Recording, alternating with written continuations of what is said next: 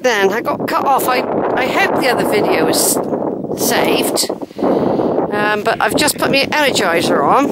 This thing. The energizer.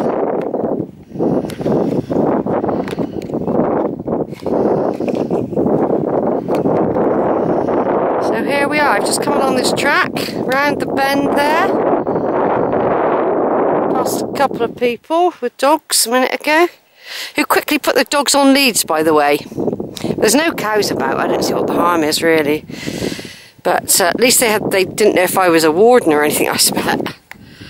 Anyway, right over there we've got St John the Baptist Church, getting further away from me now again as I continue this loop that I couldn't do last week because of the time factor, and the weather wasn't very good. It was getting quite cold actually last week. It's quite windy again. Bridgewater keeps changing position. Right over there in the distance we've got St Mary's Church again. And with the naked eye I can actually see St John's Church as well. There's St Mary's, look. Bridgewater, with the tall spire. Over a bit we might see St John's.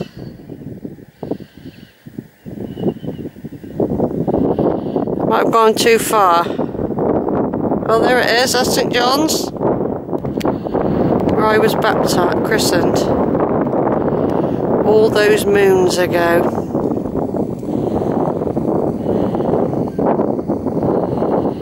And then we've got the River Parrett. I'm going to be doing the loop I didn't do last week.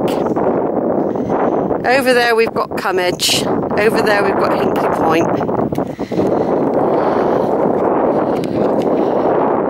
Yeah, it's very handy, this energizer, because the battery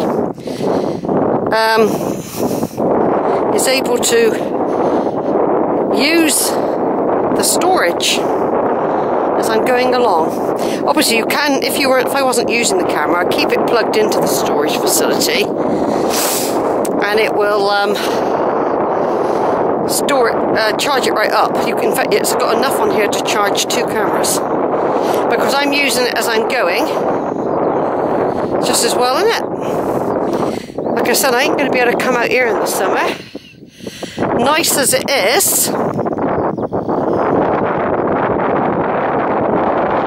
Nice as it is.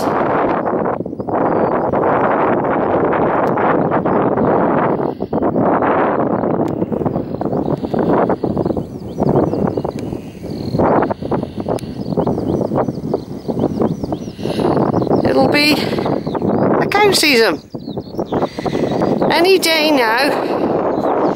I think it might wait until the 7 bore's been up, I'm not sure, and the spring tides, they might wait for that. The river won't ever come up as high once all that's happened,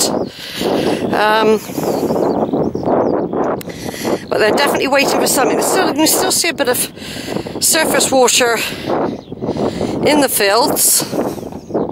They will know anyway. I mean, it's opposite. There's a reason for it. I think they get sort of foot rot and all this as well if they get if they stand in damp ground for long. You know, they get illnesses, I think, if they hang around in the damp. So they like to, and they can get stuck, of course. They can drown.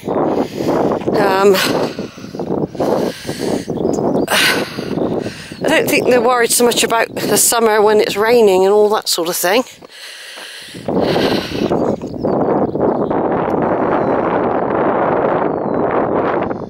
Beautiful, isn't it? Even almost looks blue. It's a muddy old river. I mean, Bridgewater used to have brickworks. Obviously, they used to use the mud.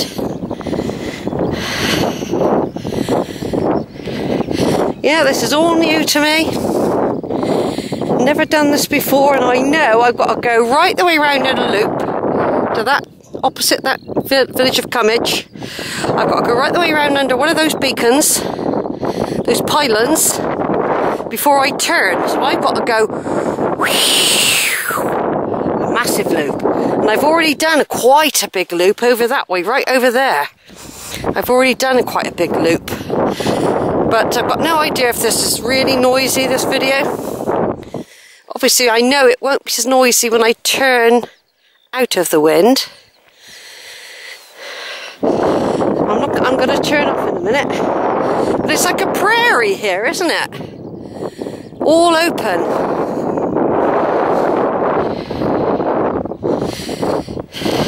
I don't see why they couldn't just put a little electric fence up in some ways, because you know, people could walk here then without fear of... I mean, they do warn people if you're that they know cows chase. They've already said if you've got a dog and you're getting chased, let the dog off the lead. They've already said that on the signs. So they do know that cows can do it, and it don't make no difference to them. Don't make no difference to them. Yeah, well, in a minute, I came, last week I came to a gate not far from just over there somewhere. But I've got to do this loop round first. So that's why I'm doing a bit of videoing as I go. Might need, editing, you know, and split. It's very long. But I think it's nice to do a bit of continuity, but it just depends how windy it is, you see. So what I'm going to do now, yeah, I'm walking towards Bridgewater again now on this snake bend. Looks like I'm going towards Bridgewater again.